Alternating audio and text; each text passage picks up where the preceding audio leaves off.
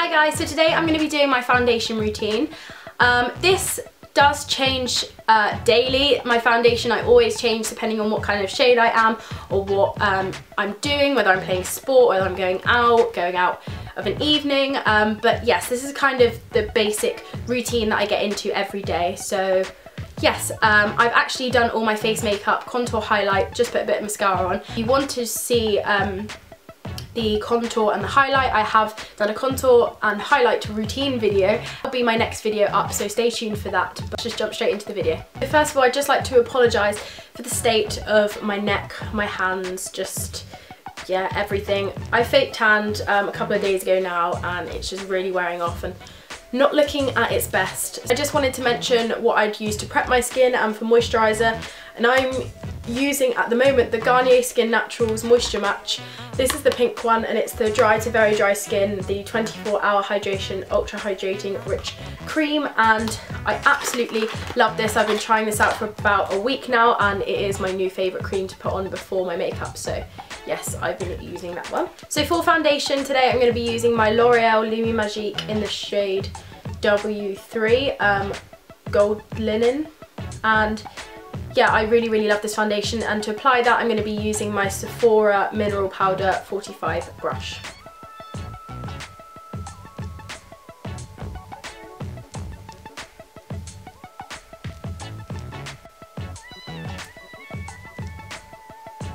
Once I've done that, I'll just take a little bit more and just pop it in the areas that I feel I need a tiny bit more coverage. I get redness mostly on my cheeks, so that's where I kind of focus my foundation and concealer mostly.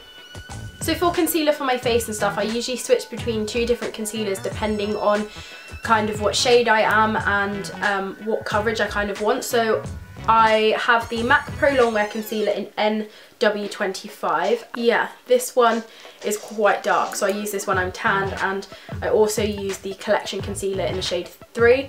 I'm going to be using a mixture of both today, so yeah. First of all, I'm just going to go in with the MAC Pro Longwear. What I do is just pop a bit on the back of my hand and just place it in the areas that I feel I need the coverage.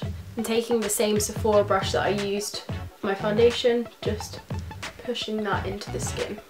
Love this concealer, it really lasts for a long time on the skin, so if you're looking for one that just doesn't budge, I think Pro Longwear is so good and it lasts you for ages because you get so much product. I'm just going to take my Collection concealer and kind of go over the areas that I have just popped that on, just to kind of have, just for a bit of extra coverage.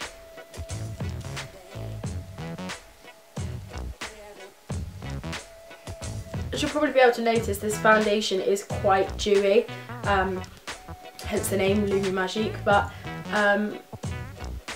yeah, I really like it, and I have dry skin, so I think it would be a good one for dry skin, but maybe not oily, because I feel like it would probably slide around a lot on the skin.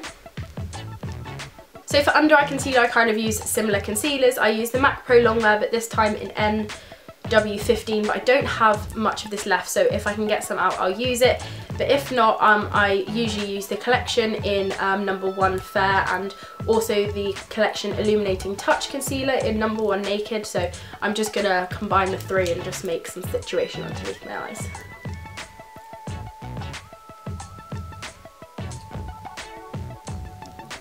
So that's the Pro Longwear just kind of gone underneath my eyes. That's all I could get out. I'm just going to take my Real Techniques contour brush and just buff this underneath the eyes.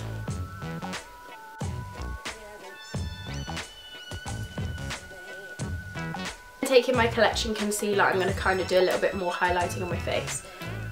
Again, just going to go underneath the eye and bring it out a bit.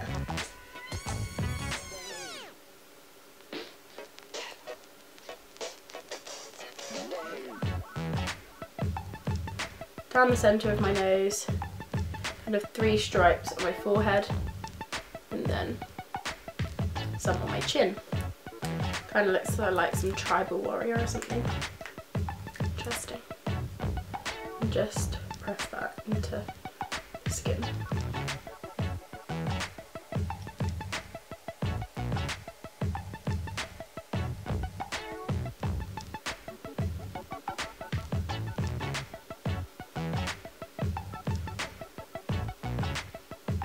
So as you can see, that concealing and highlighting has kind of brought just a little bit more dimension to my face, which is really, really nice and doesn't make it look just like flat and all one colour. It kind of gives a little bit of texture.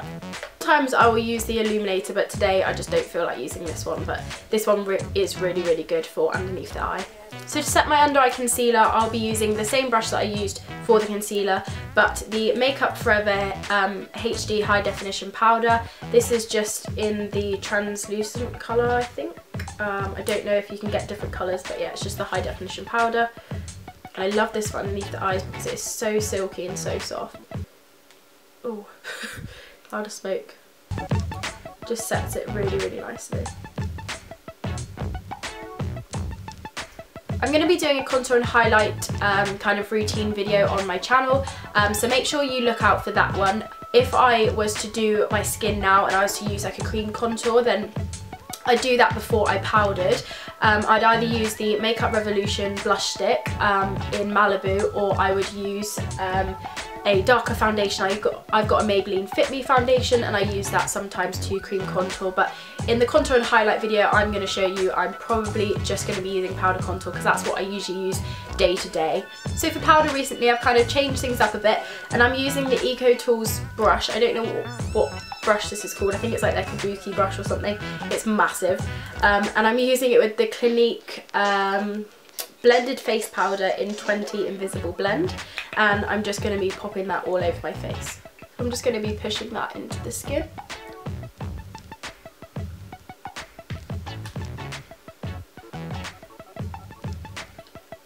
I push it into the skin because I find if I wipe it, especially with this big brush, it just wipes and slides off my foundation. The worst place that I find my foundation rubs off is just here on my jawline. It's really, really weird. It's the only place that my foundation kind of comes off, and it's really, really annoying. So I've just tried to use a bigger, denser brush to kind of press it in. It seems to be working a lot better. And I'll just take my Real Techniques powder brush and kind of just go over that and just take off any of the excess powder that may have got there. So that is my foundation routine. I really hope you enjoyed this video. I've actually gone ahead and finished off all my face makeup and just put a bit of mascara on because I've actually filmed another video, my contour and highlight routine, so make sure you stay tuned to my channel to see that one. But yes, I hope you enjoyed my foundation routine, and if you liked it, then give it a thumbs up, and I'll see you in my next video. Bye guys!